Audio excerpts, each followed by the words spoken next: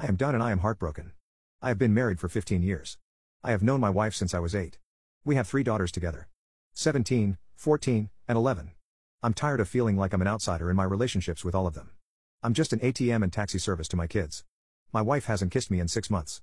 She has not said that she loves me in 1.5 years. No matter how much I communicate, try to plan anything or do anything, it is always shot down, forgotten, or dismissed. I don't get angry and don't yell. I don't get physical. I like to splurge during birthdays and Mother's Day. I throw parties and give gifts and try to show how much I love them. I get a lukewarm, thanks, and if I'm lucky, a side hug that lasts 0.0001 seconds. This week was the breaking point. Father's Day. I wake up to an empty house. Odd. No note, nothing was written on the calendar, and nothing said beforehand. I sent a text, and I get back. I took the girls out for a spa day, don't wait up. Then nothing, literally nothing. Dinner time comes around, and they get home. How their say was, it was fine. I ask what they would like for dinner. Nothing, we already ate at one of my favorite restaurants. Cool, whatever. There is no mention of it being Father's Day. No, I love you, how are you? Nothing. Fast forward to Wednesday. Which was my birthday. Nothing. Literally again, nothing. I suggested plans. They get shot down. I suggested food. Nope, shot down. Ask about watching a movie, they are all too busy, they just sat on their phones doing nothing. Now to Thursday night. I'm in bed. My wife is next to me. She rolls over and says in a crappy tone, "Oh, your birthday was the other day. I guess you expect to have sex." That broke something in me, best of my memory of how it went down. I said no, I don't expect sex. At this point, I don't expect anything anymore. Her, what is that supposed to mean? So I started asking her questions. When was the last time we shared a kiss? Like a week? Nope, it was in December, and it was during her parents' holiday party. When was the last time we had sex? The beginning of the year? Nope, wrong, it has been over a year. She was adamant that we did it in February. I was dealing with my mom's health and her passing. So I said something like, "You may have had sex but it wasn't with me. When was the last time you said you love me?" I say it all the time. Not to me, check your messages / you don't say it to me face to face. Well, you should just know I do. When was the last time we went on a date? Long pause. Her, you're being unfair. Emotions turned on fully. I was crying and raising my voice at this point. It asks her how? She can't answer. I asked her how wanting any sign of love from anyone in the house is unfair.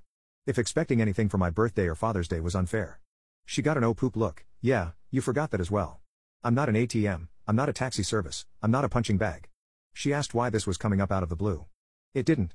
I have tried to talk to my family and again get dismissed or ignored. I brought up examples. I got an I didn't know you were serious. I didn't know it was such a big deal.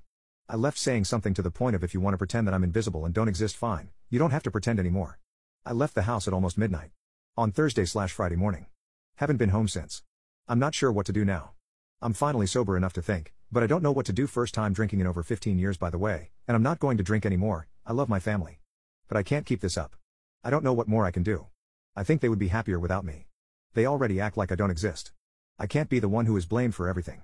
If I truly am the problem, then me not being there should fix it. I can't do it anymore. I have tried to be a good provider, a good partner, and a good dad. Never missed an event with our kids. Never prioritized work. I kept good hours so I could see them more. Took on more responsibility to better our life and future. But, it is never appreciated. It is never enough. I am never enough. I only have one message from my wife: I'm sorry for making you feel that way. We all love you, and we are here for you when you want to come home and talk. That is it. No other messages. No calls. Nothing from the kids. I feel like if they really wanted me there, they would try reaching out more. All of the kids have their own phone. I don't know what she told them. I'm sure they heard me raise my voice. Me raising my voice would have definitely got their attention, since I never do. I'm sure they heard me leave. I just don't know. Ada. Thanks, everyone. I did not think anyone would care. You have given me some hope and advice I'm going to look into. I don't know how to respond to a lot of the comments. I know how to just not in words. I'm going to try to figure things out more. I'm now 100% sober, so my mind is clearer. I'm going to start meeting with people on Monday and try to come up with options. Update: I am done and I am heartbroken. I have no one. I have not been well. But I am doing better. You guys have helped me a lot and it means more than you know. I was able to get help through my work. They have resources for both therapy as well as legal counsel. But somehow my boss found out I was reaching out and now won't leave me alone, but that's unimportant. I know she only has good intentions. So far, I like the new therapist I was able to get an appointment with. I thought there would be a long wait list. She recommended a family/spousal therapist as she focuses more on individuals. I talked to them as well. I got referred to divorce lawyers. I don't want to use them, but I had a talk with them and got an idea of what that route would be like. I'll be like 70% screwed. But we are at fault, so if it turns out she is cheating, I'll be okay. My kids did reach out after a few days of worry. I told them I'm fine, do truly love them, and miss them but needed space and time. For the first time ever, I missed some of their extracurricular activities. I think that is what made them understand something was really wrong. Some other family members/friends noticed and started asking questions to all involved. My kids also mentioned how things were not the same without me around, and my wife was struggling.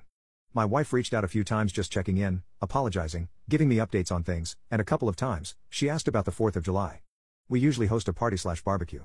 I said I wasn't interested. But, I said that she and I needed to talk alone in person. That happened the weekend after the 4th. Apparently, she was planning the 4th as a surprise birthday party for me, after I had left, to make up for forgetting my birthday.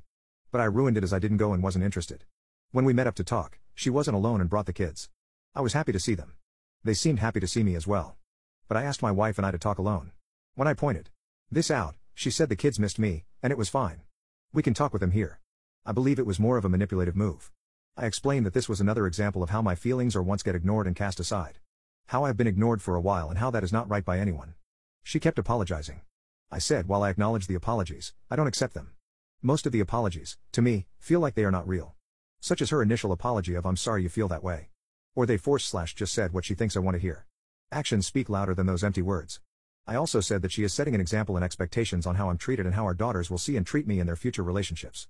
As of now, no one should be treated this way. I think at this point, my wife regretted bringing the kids. My 14-year-old took my 11-year-old for some snacks. My 17-year-old stayed. I flat out asked if there was anyone else. If she was cheating physically/emotionally or otherwise. She looked like I had just slapped her. She said she would never do that. I asked why she was so adamant about us having sex if February, daughter left at this point, when it has been longer. Why has every part of our romance died within a year span from her part? She didn't know. We talked for an additional 20 minutes. I finally took out 2 folders I had with me. One was a separation document, not quite a divorce, but halfway to it. The other was therapist referrals for individuals and couples. I needed her to understand how serious this situation was. I asked her to look over at each other and ask herself what she wanted. But she had to make the decision and schedule the appointments. I explained that I'm done living this way, and if she chooses to stay with me, then there are going to be major changes occurring both in our relationship and at home. I love the woman I married, had kids with, and built a life together.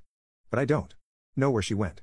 My kids came back, and my 11-year-old was mad I wasn't going back with them that night. I gave my wife time. She contacted me the next day, saying she has made appointments for herself and for her and I. She explained that she set up some biweekly individual therapy and we have our first couples therapy early next month. The reason for the wait was so she could establish/work on herself first. I have been using the gray rock method towards her since the initial incident per yours and my therapist's recommendations.